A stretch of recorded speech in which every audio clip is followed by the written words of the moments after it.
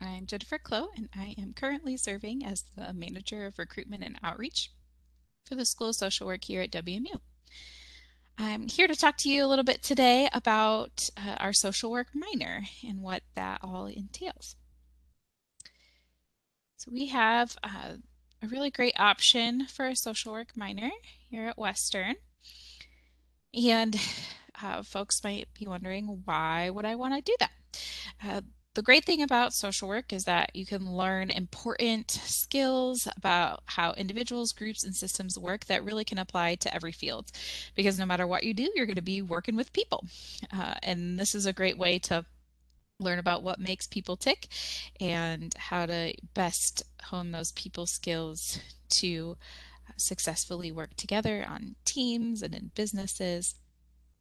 So it's a great way to learn those skills.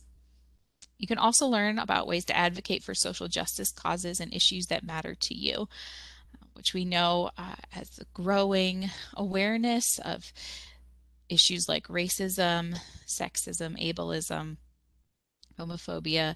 As these things become more commonly understood, many of you are looking for ways to make a difference, and social work has this social justice component baked into our code of ethics, and we are constantly looking for ways to advance social justice. And so this is a great way to kind of add that on, either for something that you can do within your profession or a skill set that you can use to pursue these causes that you care about outside of your profession as well.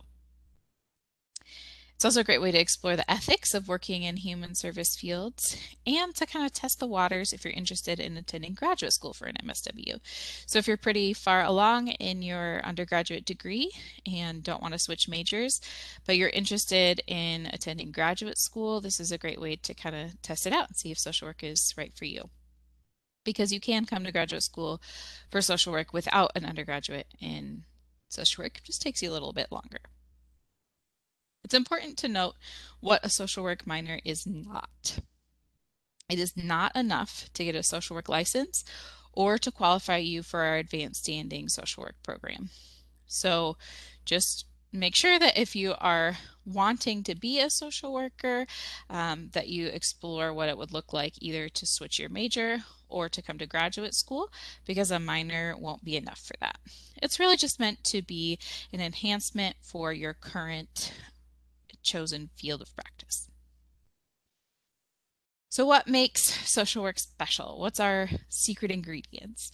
A couple things. We use what we call the strengths perspective in as opposed to something called the pathology approach. The pathological approach is looking at what's wrong, how can we fix it, what diagnosis can we give, and the strengths perspective is looking at what do this family, community, individual have going right for them? What are individual characteristics? What are assets that they have? What are support systems that we can build on so that we can, one, empower the person to make changes in their own lives, and two, hopefully work ourselves out of a job. So the strengths perspective is really helpful, I think, in all aspects of life, not just in social work practice, as you look at how to build on what is going right in the world. But we also use a person and environment approach.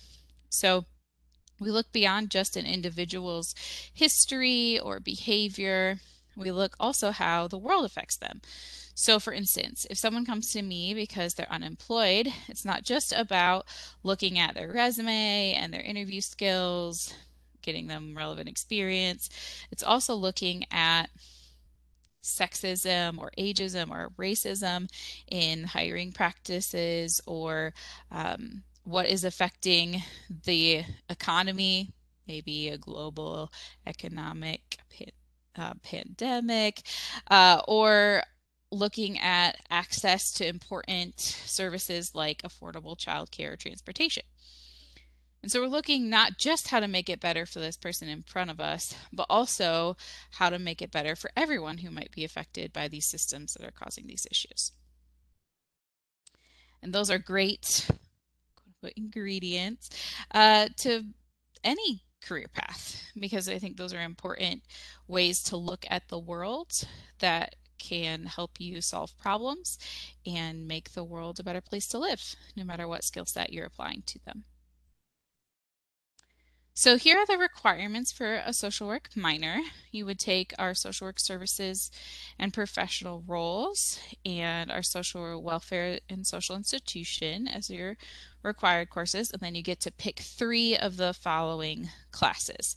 So interviewing and assessment is going to work on individual skills, working with individuals and families. Culture, ethnicity, and inequality is going to look at injustices in systems and all the isms. Human behavior and social environment is looking more at developmental theories around people and how folks grow and learn. And ethics, obviously, is going to look at our choices. We have a professional code of ethics, and so you can look at how that might play out in your given profession. Or any 5,000 level social work course, which are those combined undergrad and grad courses that usually have a special topic. So if you're interested in any of this, I would encourage you to reach out to myself or Jill Hamilton, who is the advisor for social work, pre-social work, and social work minor students. And she can help add the minor to your degree program and figure out how it might fit into graduation. So love to hear from you if you have questions about the minor, the major, or graduate school. We'd love to hear from you. You can reach me at swrk-admi@wmich.edu, or you can give our office a call at 269-387-3180. I've also listed on here Dr. Jennifer Harrison, who's our interim director for the School of Social Work, and Dr. Linda Reeser, who is the BSW program director. And then, of course, Jill Hamilton, who is our advisor. And you can set up an appointment with Jill by going to wmich.edu/hhs/advising. And you can sign up there on their calendar for in-person, virtual, or phone advising sessions. I'd highly encourage you to do that if you're thinking about adding this on. So let us know how we can help, and hopefully we'll see you in class soon.